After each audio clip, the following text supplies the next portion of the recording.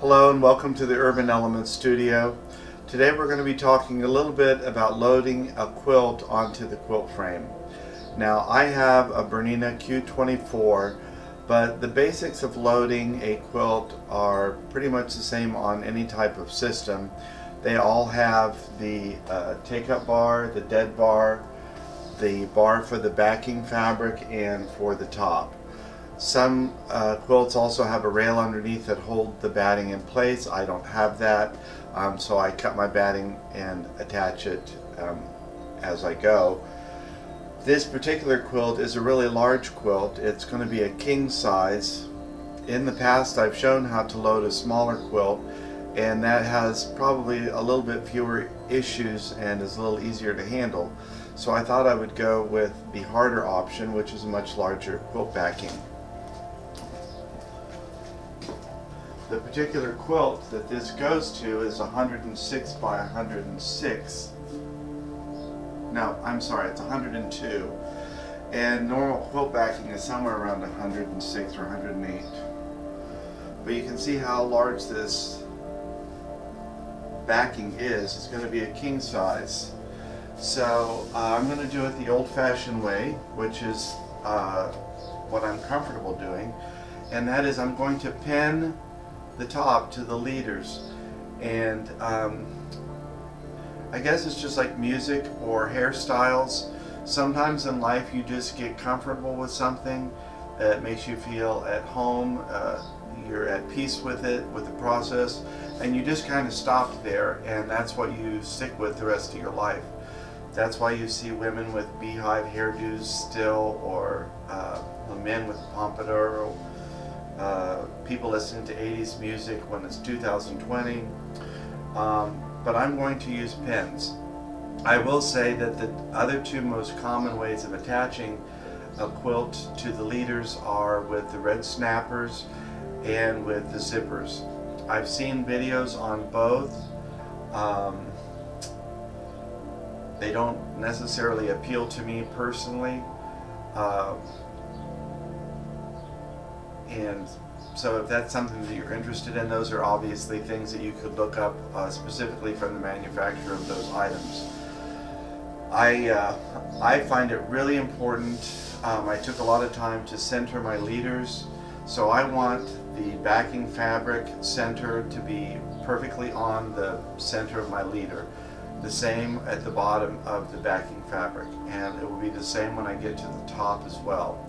So that was really important to me, and I just like the basic package of pins, and you're right to the process, and I'm just comfortable doing it. So let's get started. I'm going to pull the camera in a little bit closer, just like that. Boy, you guys are quick. Moved right back here with me. I have the whole quilt just draped over at the back, draped over the whole top. But that's obviously not how we're going to load it. One of the first things I like to do, even before I get the quilt onto the frame, is to make a couple marks on the backing. And they're kind of faint, so I'm going to move the camera in so you can see that. While I was upstairs and had the fabric on the ironing board and I gave it a little bit of iron, I marked from the top edge of the backing on the back side of the fabric a line that's 2 inches away from the edge of the fabric. I also made a clear center marking so I know where the center of this top is. I also did a center marking at the bottom, but there was no need for me to do a line because this is just to line up my batting and my quilt top once I get this loaded on the frame. And I like to do this 2 inches. The purpose of it is so when I'm pinning to my leader that any little ripples or puckers are away from where I'm going to be stitching. Also, there's no needles or pins from me attaching where the head of the machine is going to sew. I never want my machine to sew anywhere near pins because that's just an accident waiting to happen. If you sew over your ruler or your pins, what you could have is a situation where you break the ruler, you break the needle, but also you mess up the timing on the machine. And in my case, I would have to take the head of the machine off the frame. I have to unassemble a part of the frame to do that. And then I have to take my machine into service, which is about an hour drive. And I have to leave the machine, then I don't have a machine for a couple weeks. So this is a nice way to get the flat piece of fabric for my batting and top to go on. And it also keeps the head of my machine away from sewing on pins, needles, red snappers, zippers, whatever the case may be. So what I'm going to do is pull down my leader, and you can see that I have a red line here on the dotted line to clearly indicate where the center is, because there's multiple dotted lines on this, and if I was in a hurry I could inadvertently attach the center to one of these off marks, which would clearly cause a distortion as the quilt was being rolled forward on the frame. So I'm going to make sure that this is going underneath the dead bar, which it has to do, and then I can start pinning this from the back of the machine. I'm standing comfortably. I just want to line up my center marking on the backing with the center mark of my leader, and I'm going to head and start pinning that. Now I am standing comfortably behind the machine, and I can roll out as much of the take-up leader as I need.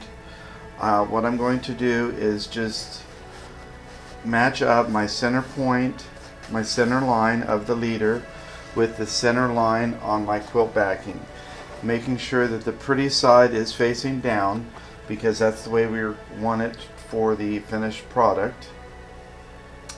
And after I get this lined up, I'm just going to use these fairly large corsage pins. I got mine from Amazon, but I'm sure you could get them at your local store, your local quilting store. One of the things I'm going to say is that's important when I'm doing my pins. From the center mark, the pins are going to face out this way. From this center mark, I'm going to have my pins facing that way. And that way, when I am straightening out the quilt as I roll it up, I'm not getting poked by the pins. I'm going in the direction that my hand would normally sweep. And I know people say, oh, it takes so long to pin a quilt using pins, and you know, I've measured it. It only takes a few minutes. You don't have to do them back to back to back. You can have some space in between the pins. We're just making sure that it's securely fastened. I also want to make sure that my pins are always at the same distance from the edge. So I'm trying to stay really just like a 1/4 of an inch away from the edge. And I would be much further along if I wasn't talking and trying to think at the same time. But this goes very quickly. Pins are inexpensive, they're easily replaceable, and I just like doing it. And again, I make sure that I get the center of my backing perfectly in line with the center of the leader, so that when I go in both directions are going to be nice and straight when I get it finished. So from here on out, from this center out, I'm going to be pinning in the opposite direction. My pins are going to be facing this way instead of the other way. I just want to make sure that I'm not stretching the backing fabric. I'm just letting it lay perfectly flat against the leader.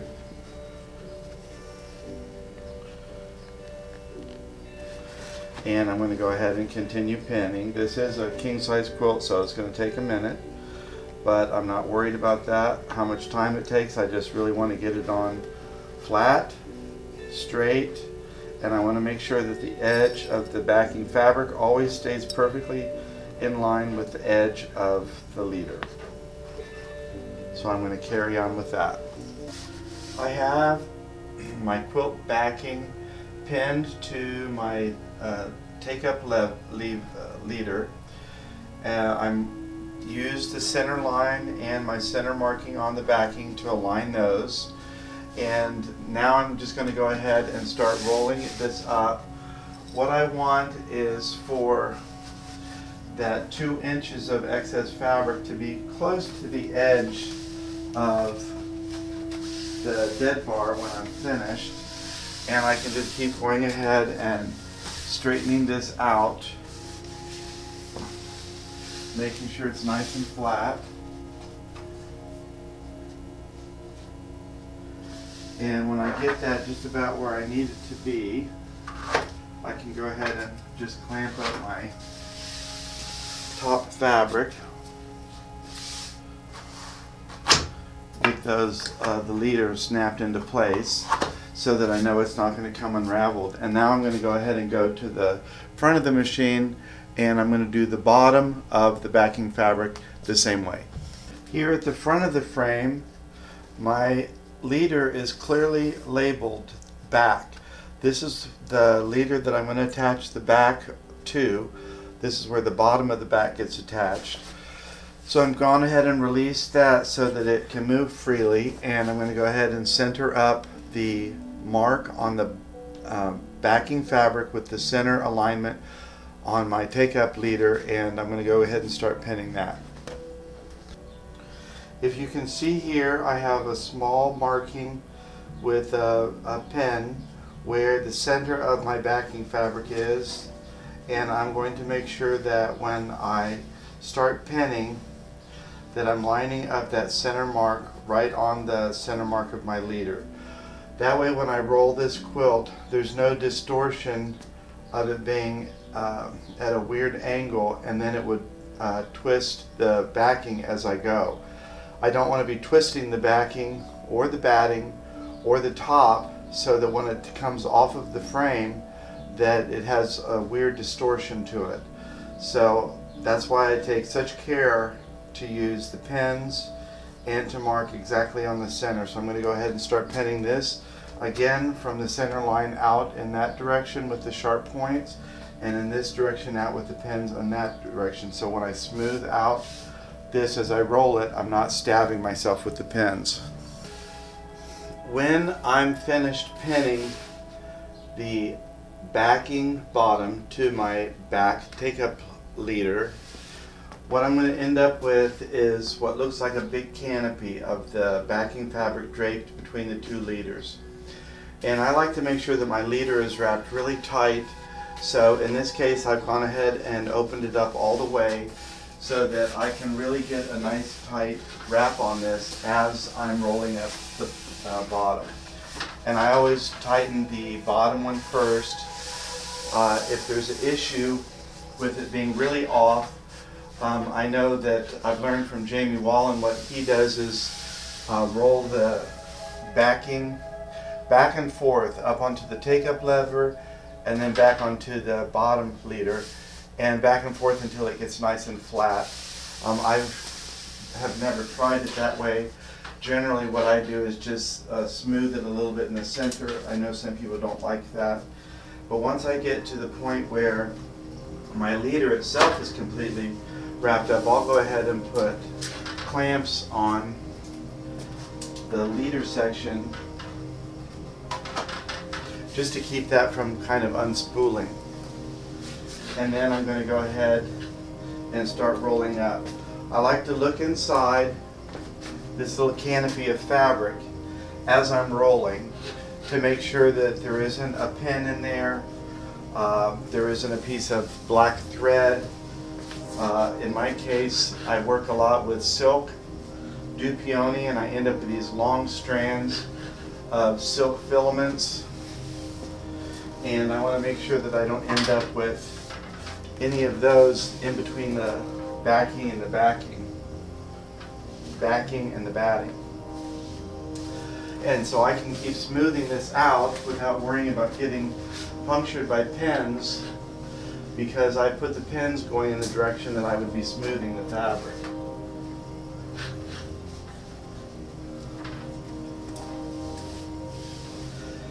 And really, regardless of which method you've used, if you've used red snappers or zippers, you're still going to have to roll up the fabric, the backing, onto your backing bar. So this part is the same. Again, I'm looking in here just to make sure that it's nice and smooth and even. I'm keeping my edges so that they're rolling up nicely on top of themselves. That helps me keep an eye on how the backing is rolling up.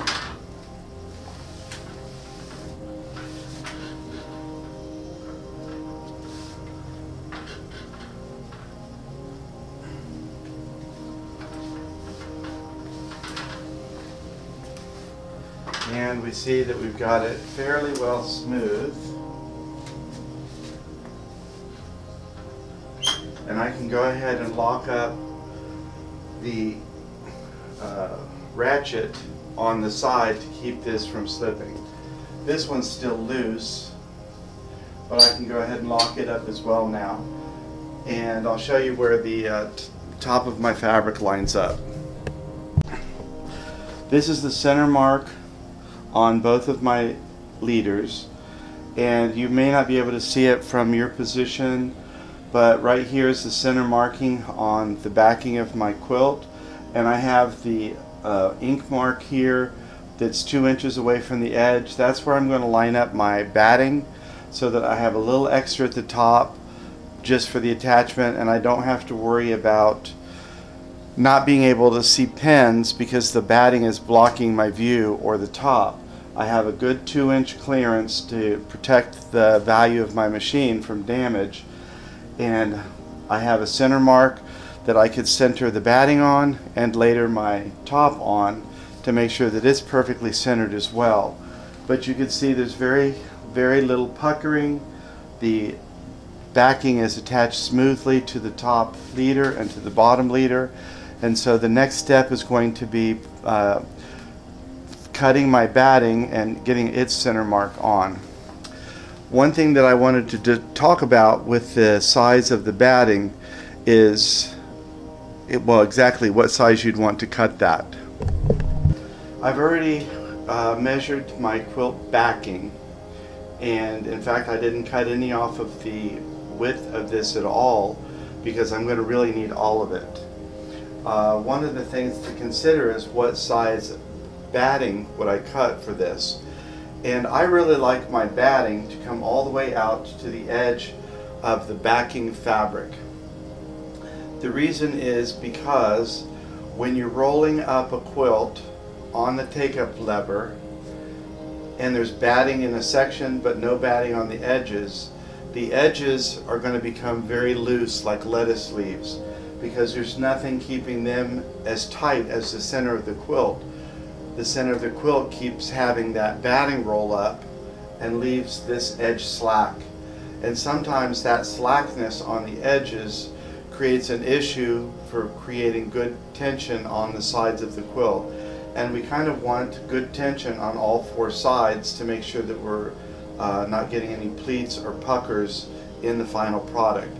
A lot of times when you have it too loose, you'll quilt something and then find that the back has pleated underneath itself because it wasn't quite tight enough. So I like my batting to go all the way to the edge of the backing, not just stop where the top is.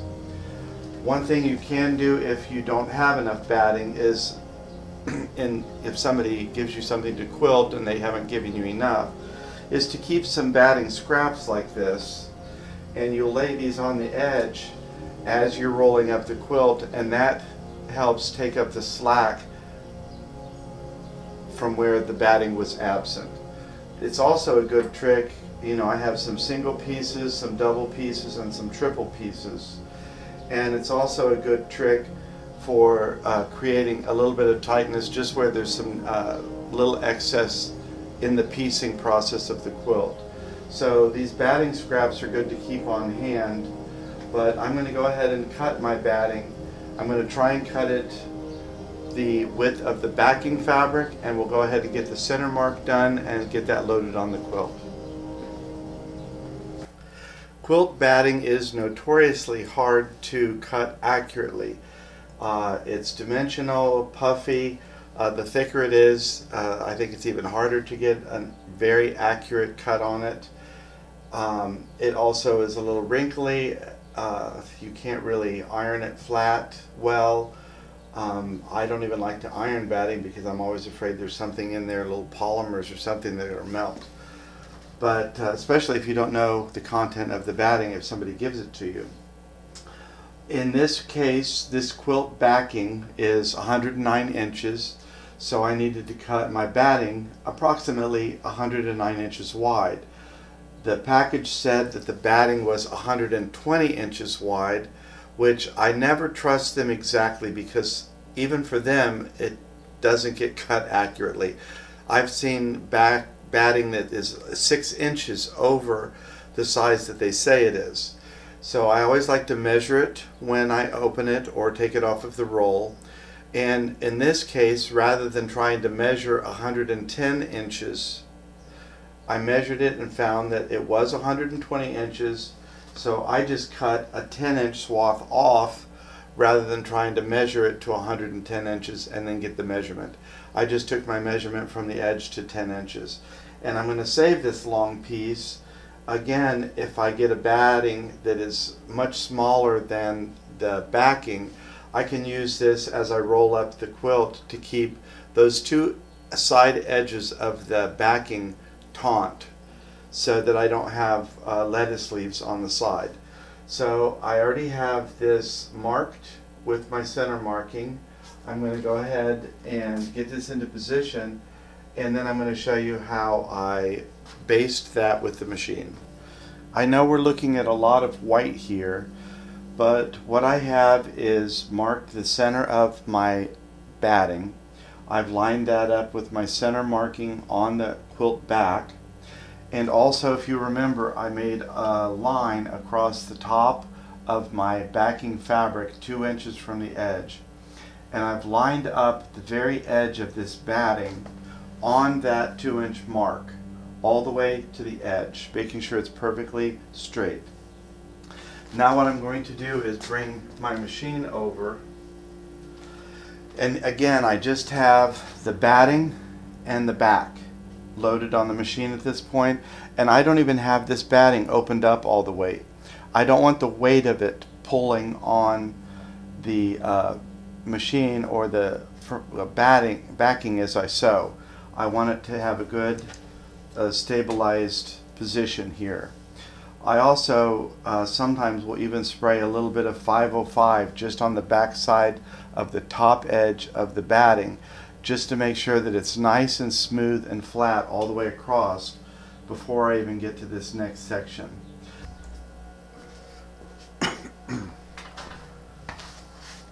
I'm trying this again now that I've put actual bobbin thread in the bobbin. While I was at it, I went ahead and changed to the blue, which is what I'm going to be using when I actually quilt this. I'm going to change the functions on my machine to a basting stitch. I have the back of my hopping foot right along the edge of the batting, which means that my needle position will be a quarter of an inch away from that, and that's where I'm going to use that as a guide as I sew across the top of the quilt. So I've already pulled my thread up and done a couple stitches, so I'm just going to run this basting stitch along the top of the machine, trying to create a fairly straight line across the top. I don't need to smooth the batting too much because, as I said, I used a little bit of 505 temporary spray adhesive, which is helping to keep that in place. And now I'm just going to go back to my start position.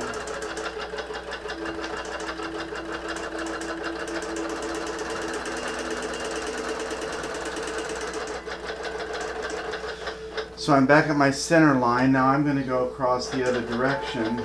Ooh, and I have a little bit of a wave there. What I'm going to do is use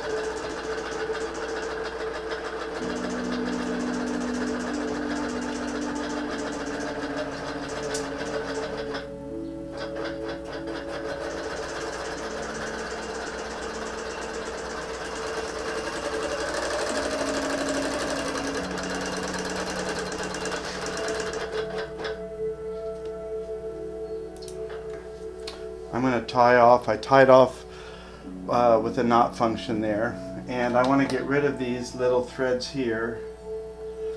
I'm always surprised at how a little uncut thread can cause a problem by getting caught in stitching.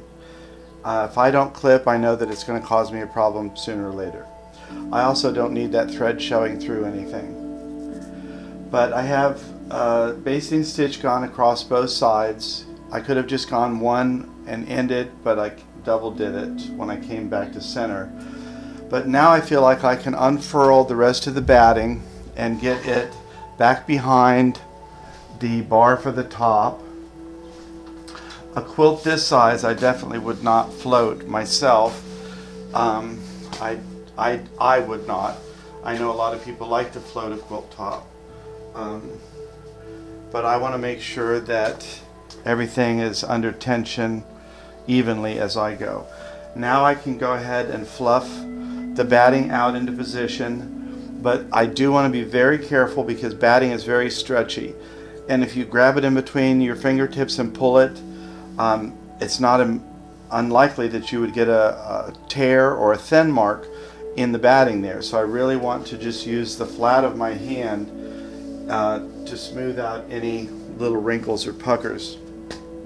After I get the batting perfectly positioned underneath the machine and out of the way, then I can go ahead and bring my quilt top into position, again marking the center with a pin and aligning that against the center mark of my backing and the leader, but also using as a guideline that 1/4 inch seam line that the basting stitch.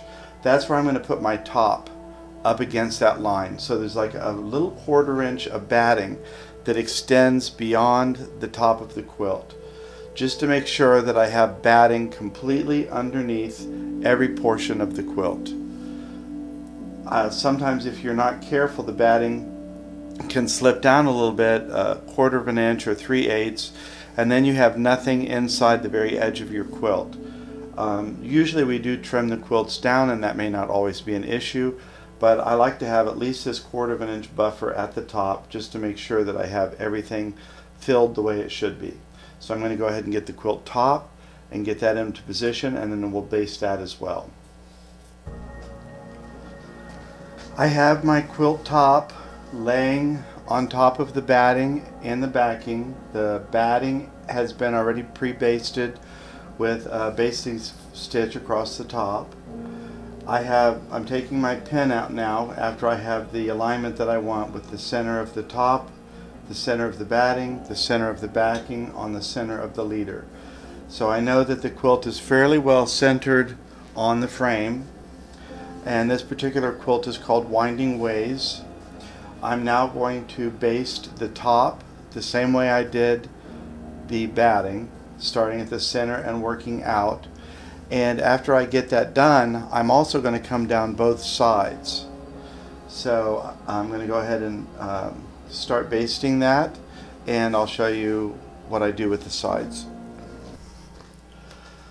I have basted all the way across the top of the quilt top, and now I have this edge here that I want to make sure that that is nice and flat also.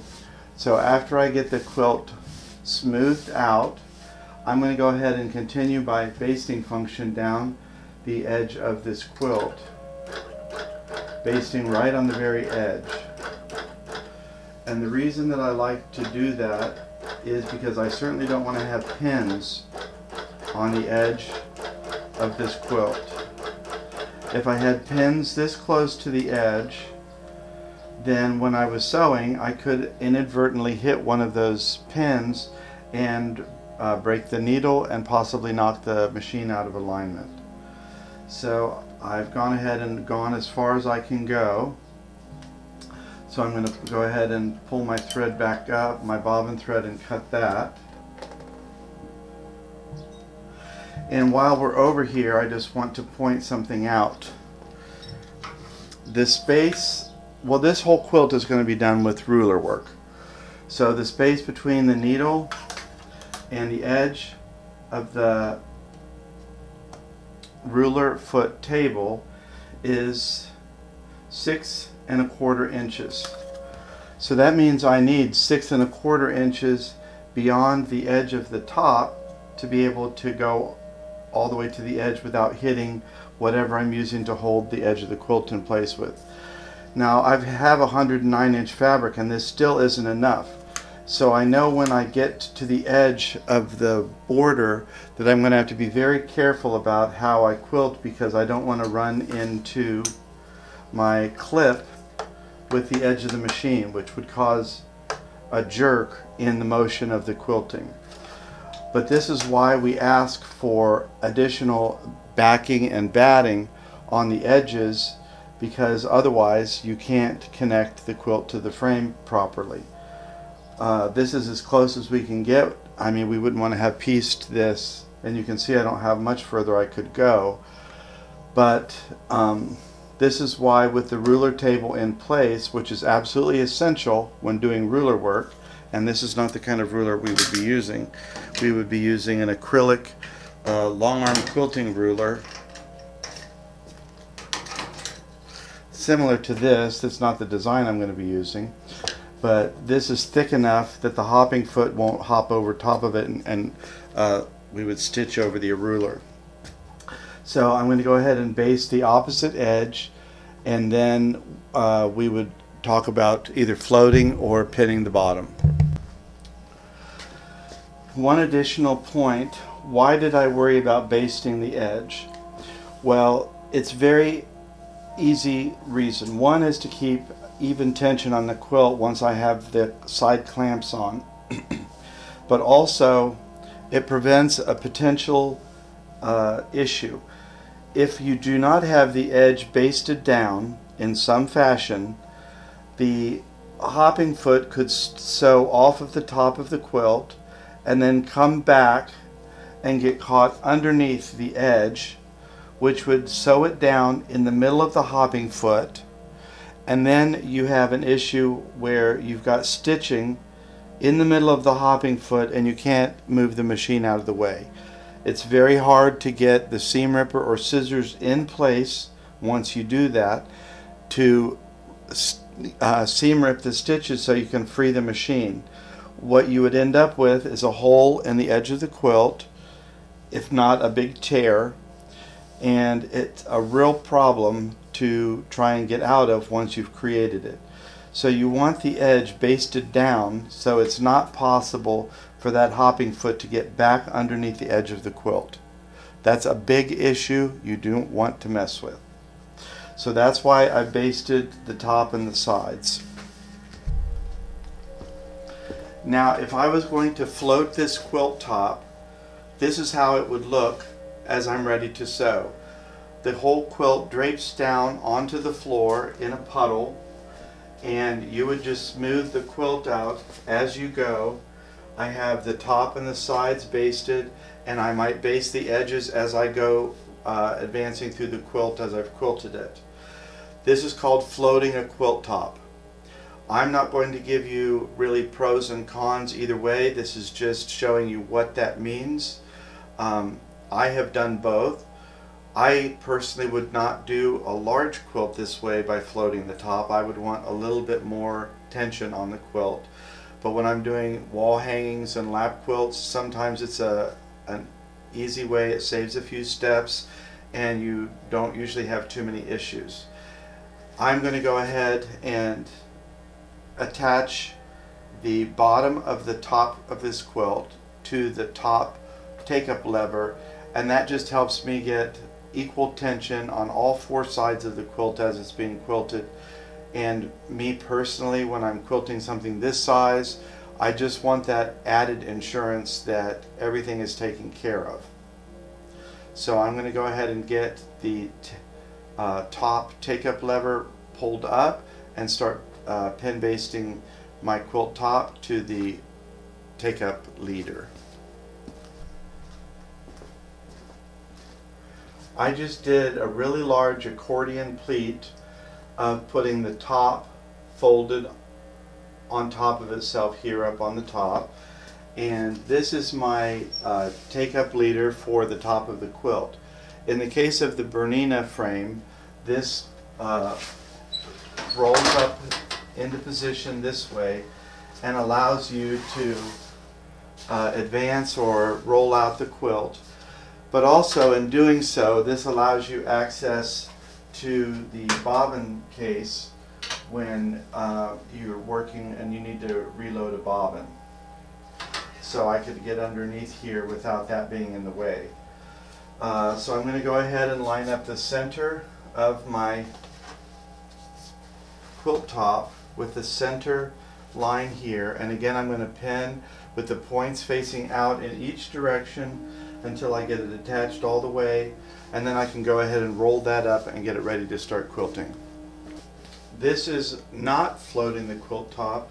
You can see that the bottom edge of the top has been connected to the leader and it's been rolled up on the frame, so I can create tension on the quilt by tightening the ratchet on this bar. So that are the two ways of doing it, either floating the quilt top or actually connecting it to the fourth rail on the frame. And believe me, I can hear people on both sides of this argument defending their choice, but in this case I agree with Ellie Cabot. She always used to write in her books when she'd autograph them, "Your way is the best way." And I believe what she meant by that is you do you. You do what works for you. And I actually do both depending on the size of the quilt, and I'm not here to tell you which way to do it. I'm just showing you that those are the two options. One of the last things I do just before I get ready to quilt, after I make sure, and I always run my hand across everything, make sure there's no pins on top, there's nothing in between the layers, but then I'll also go ahead and put a little bit of tension on the sides, and I'll show you how I do that. The Bernina frame came with clamps for attaching to the side of the machine. The Bernina clamps I thought were a little too heavy. I didn't really care for them, so I cut mine off and I bought these paint tarp clamps. And you can get these in different styles. Home Depot or Lowe's, Sherwin-Williams, Amazon all have paint tarp clips similar to this. And what I like to do, just to give the clamp something for the teeth to hold on to, I will just put two pins side by side, just about in line with where the clamp is coming out. And it doesn't really matter to me if that's on the batting or off. But that just gives the teeth something to grip onto. Now I have other types of two-part system that I've been given, that you could put this underneath the back and this goes over top, snaps into place to give it more even tension.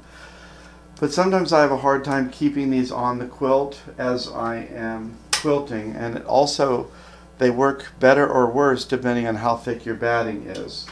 So again, I've just found this old school method of attaching these where I have the pins. I'll just tighten those up, and then I can tighten up these little knobs at the side to give me the amount of tension that I want. I will say, if I'm not quilting anymore, if I'm done quilting for the day, I release the tension on the quilt so that I'm not really stretching the fabric, the memory of the fabric, over a long period of time. And the other thing I will tell you is that oftentimes, even today, I have no intention of quilting on this quilt today. I have the luxury of coming back tomorrow or the day after to start quilting on this, and so I'm just going to go ahead and release the tension a little bit and let this be done for the day.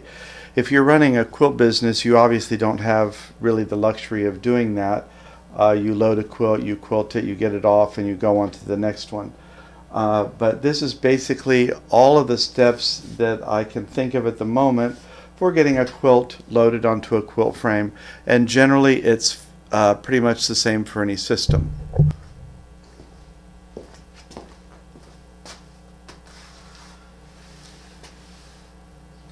As I have already said, this is pretty much all the basic steps on getting the quilt loaded for the quilting process. On just about any quilting frame, you're going to find it's more or less the same.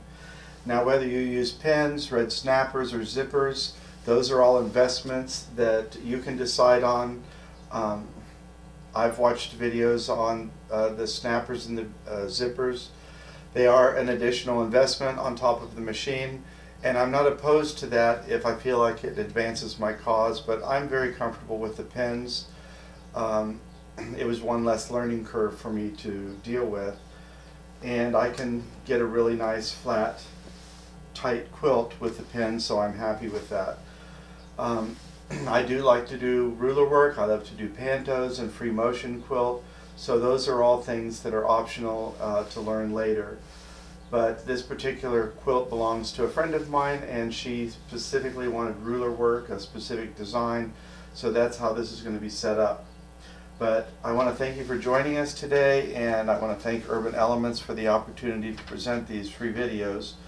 And we look forward to seeing you in video number 3, which, I don't know, it'll be something else in the progress of the quilting steps in our 101 long arm process. So thank you for joining us today, and we'll see you next time.